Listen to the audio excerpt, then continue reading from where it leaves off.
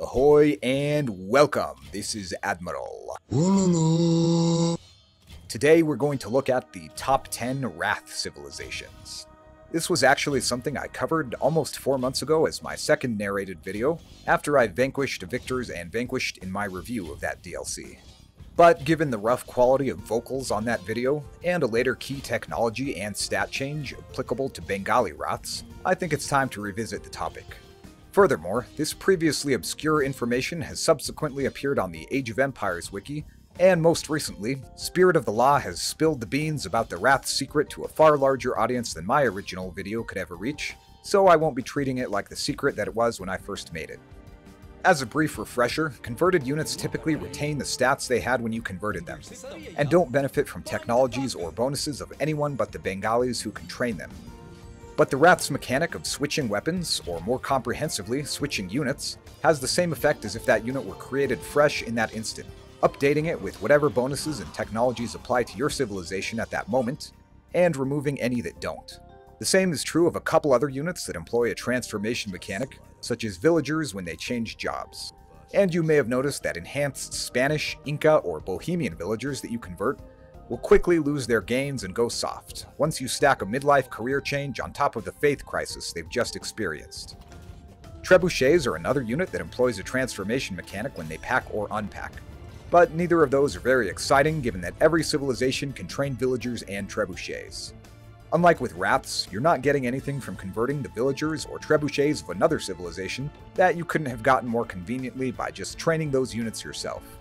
Obviously, you would have to convert quite a few Wraths for your civilization's bonus to have much of an impact on a game, and most of us would struggle to pull off such a Viper-esque masterpiece.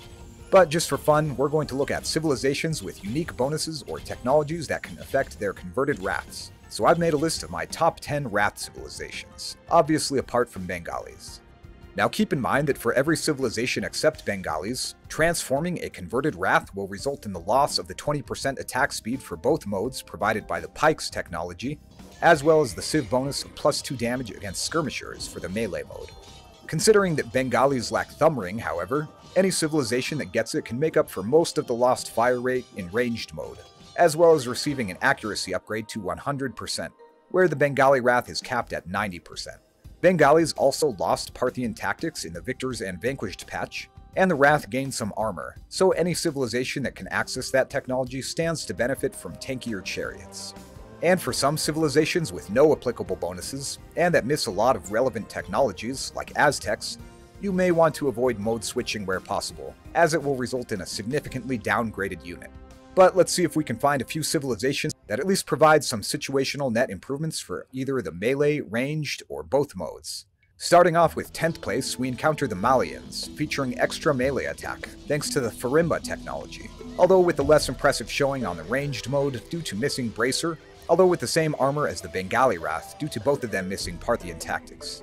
In 9th place come the Sicilians, whose Wraths take 33% less bonus damage, allowing them to take more hits from camel and spearline units than Bengali Wraths, on top of being harder to convert after First Crusade. However, they are significantly worse against ranged units, including elite skirmishers, due to their lack of both Parthian tactics and ring archer armor. 8th place, strangely enough, goes to Dravidians, who despite lacking important technologies for the speed and longevity of their cavalry, nevertheless get high marks for range and damage output, and in melee mode can slash through the armor of anything that gets close thanks to Wuth's steel. In 7th place we find the Saracens, the only fully generic Wraths on this list, who benefit from no bonuses, but who have every relevant non-unique technology that could possibly benefit both the ranged and melee modes, and are the first on this list to receive Parthian tactics, providing them with an impressive 7 melee and 9 pierce armor, allowing them to take just 1 damage from a generic Arbalester, instead of the 3 that a Bengali Wrath takes. 'Tis but a scratch. 6th place goes to the Bulgarian Wrath, with full upgrades except for ring armor, and with a melee attack rate almost to rival that of the Samurai, thanks to the Stirrups technology, which also allows them to avail themselves of their trample damage more frequently, on top of benefiting from cheaper and faster blacksmith upgrades.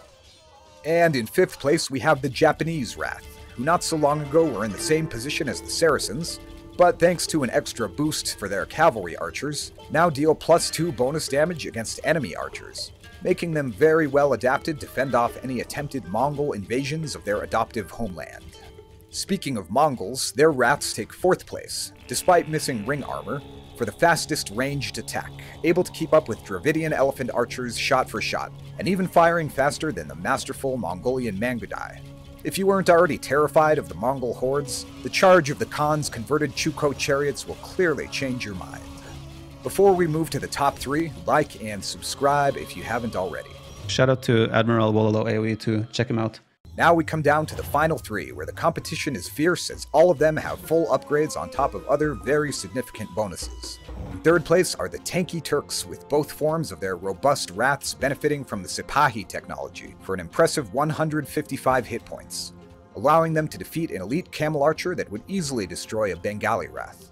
In 2nd place, we have the terrifying Tatars with strong silk armor, 20/20 vision, free thumb ring and Parthian tactics, and a greater ability to end fights once they've attained the high ground. Anakin!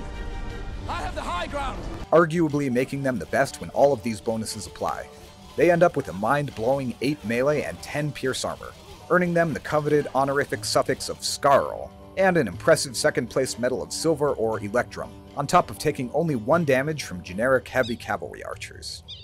And in 1st place, the gold medal goes to the Magyars, whose recurve bow-wielding Raths simply outrange the competition, who can deal high damage from behind the frontline support of powerful cavalry, and who get their melee mode attack upgrades for free. Now, is this knowledge going to win you any games or make you want to pick Magyard in a match against Bengalis? Perhaps not, although you may occasionally get some benefit from it, or use it to flex on an enemy from a winning position as one might do with Sholok warriors.